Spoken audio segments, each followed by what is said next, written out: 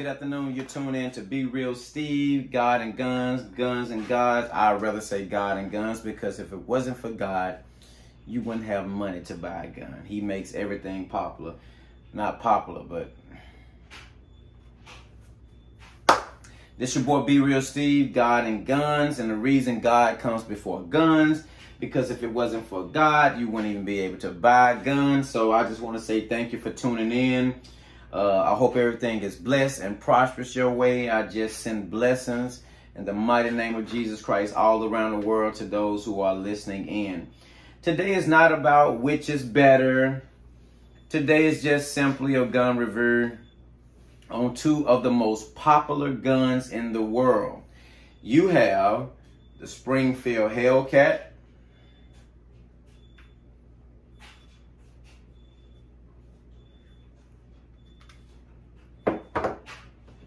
and the Glock 19 Gen 5. The Glock 19 Gen 5. That's nothing in there, just to let you all know.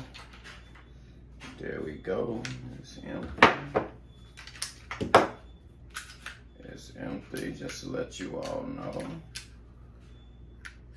know. For years, I've been telling people, stop sleeping on Springfield. Stop sleeping. Everybody say, well, Glock is the best gun. Glock, somebody put 1 million rounds through a Glock. And da, da, da, da, da. Let me tell you, and a lot of people may get mad, but this is my gun channel. Springfield is not too far behind Glock. I'm gonna take a step. I'm gonna take a step further and say this. If not right there with Glock.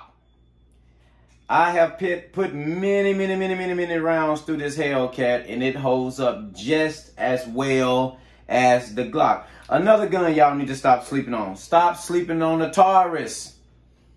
The P211, the G2, the G3. Don't sleep on Taurus.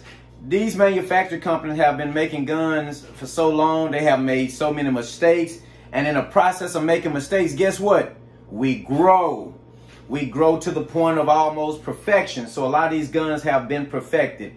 So don't sleep on the Springfield. I'm gonna put the Springfield over the SIG 365. That's simply my preference. If you look at the, I'm a man that loves a gun that shoots nice, feels nice, and looks nice. When I look at the SIG 365, I think about a wiener dog with the small legs and the long body. The handle, the grip on the 365 is just extremely small, considering the rest of the gun. It just looks funny looking. So I like a gun that looks good, shoots good, and feel good. The Glock 19, Glock 19 is one of the most popular, if not the most popular guns there is out there, especially of the Glock line. They have really did it with the Glock Gen 5.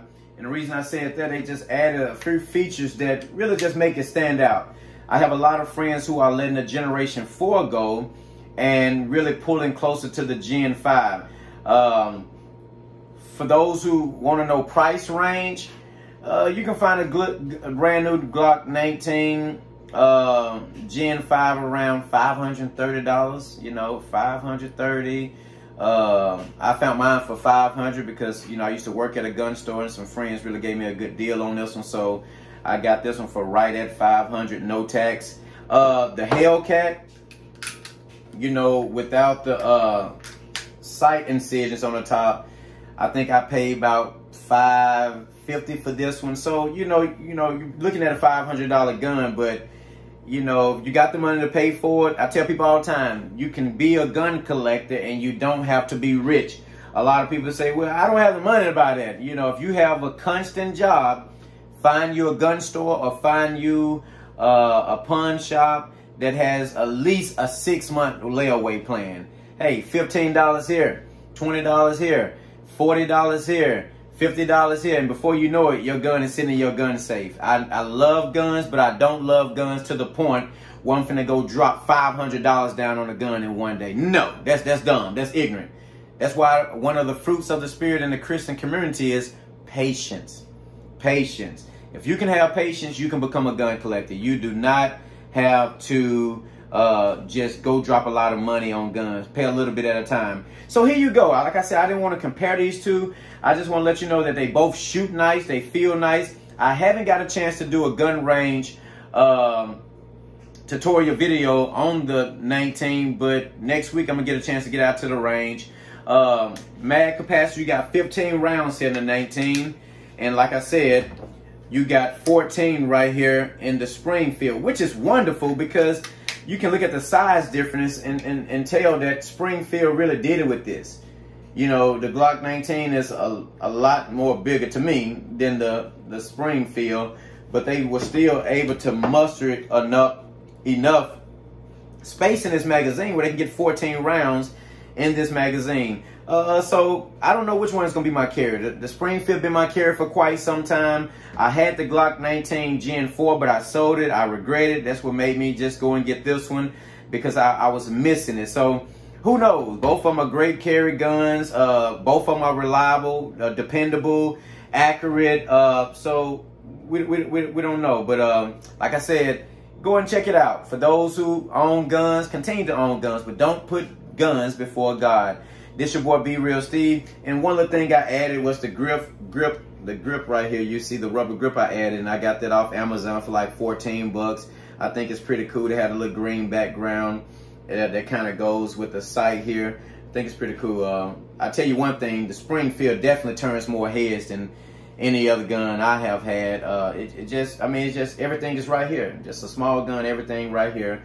But Glock has always had that mature look. Glock never really had to do a whole lot. So not only does it shoot well, not only does it feel well, but Glock just has that mature look.